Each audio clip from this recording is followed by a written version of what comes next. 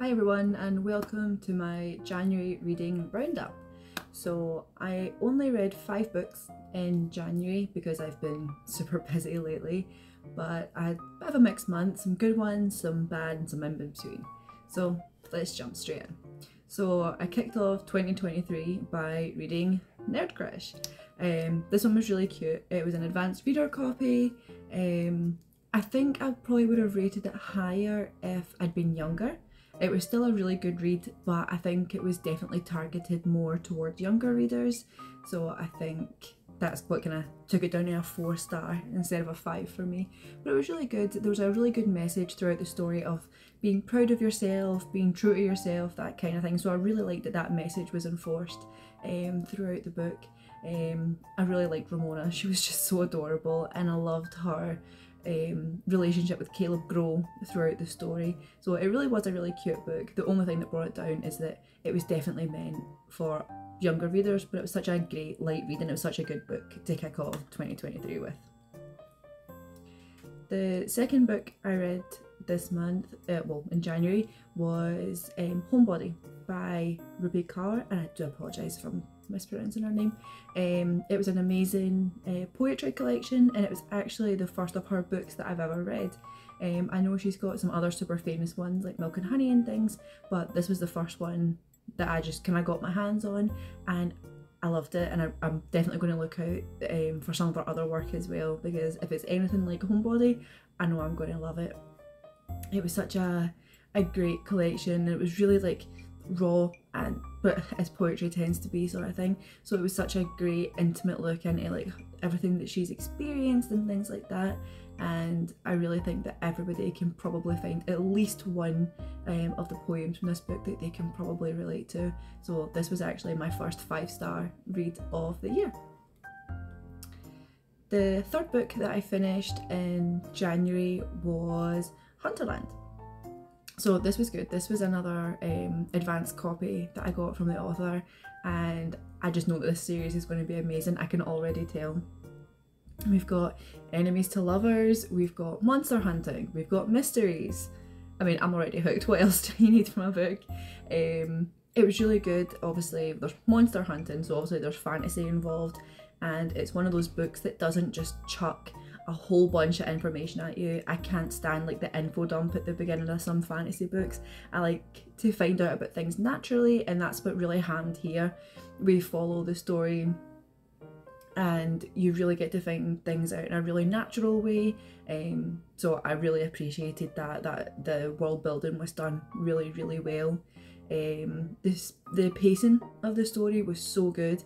There were so many twists and surprises that it really, like, every time I tried to put it down, I'd get to the end of the chapter and be like, oh no, just one more, just one more. And the next thing I knew, it was like the middle of the night. So definitely a great book, and I'm really happy that I got to read this one so early. I rated it 4 stars and I already can't wait for the next book. I'm so impatient. My fourth read was actually a listen. It was an audiobook of I'm Glad My Mom Died. Now with this one, I kind of don't know how to phrase it. I want to say that I enjoyed it, but that feels wrong, because if you haven't heard about I'm Glad My Mom Died, I mean, you probably have because it's been super popular, but if you haven't, there's definite trigger warnings in here for like eating disorders, abuse and all sorts of other things. So it's kind of hard to say that I enjoyed the book because of the subject matter, because obviously it deals with Jeanette McCurdy's life and basically the trauma and the abuse that her mother caused her, and how she's like dealt with that from being a young child up to a fully grown adult now. So it was a very hard book to stop listening to. I always just wanted to hear what was happening next, and the chapters were really short, and I love like when somebody does like a memoir or whatever, when they read it themselves, and she puts a lot of life into her story. You can tell that it's obviously been hard for her to sit down and write all this out, but it's obviously been in like a very therapeutic process for it as well. You can really tell from how her writing changes from the start to the end. The content is obviously upsetting, but as long as you're okay with the trigger warnings, I would definitely recommend it. This was my second 5-star read of the month. And then to round out January, my final book was Scorched. So this one, I rated this one 3.5. I was going to go for 3, but I gave it an extra half star. I got this as an advanced reader copy, and there was so much potential here. Kyra, I'm probably pronouncing that wrong, Kyra is our main character, but honestly, I didn't really like her that much. She has very strong feelings towards men, very negative emotions, but you find out that they're very like valid why she doesn't like men, because of her experiences in the past. But so I understood that part of her character, but she just wasn't really likable, to be honest. And she's meant to have this relationship, like kind of enemies to lover kind of relationship with Jadux, and there was no chemistry. I just feel like they just kind of got flung together and just decided to start their relationship, and Kyra all of a sudden goes from hating him to being obsessed with him in like the span of like 5 seconds in the middle of the book. It's just a complete 180, and it seems so out of character for her that it really kind of threw me for a loop. And yeah, it just didn't do it for me. The story has so much potential that I will consider picking up the next one to see if there's more character development that I felt was lacking from this book. But as it stood, like I said, obviously there's a lot of magic and things involved in this book, and there wasn't that big info dump again.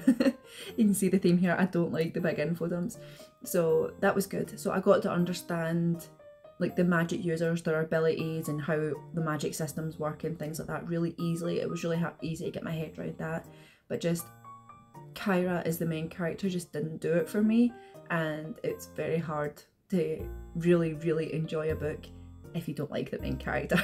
So I'll consider picking up the next one, but at this precise moment I'm really on the fence about it, to be honest. The story was good, but there was just some bits in it that just didn't hit the mark for me.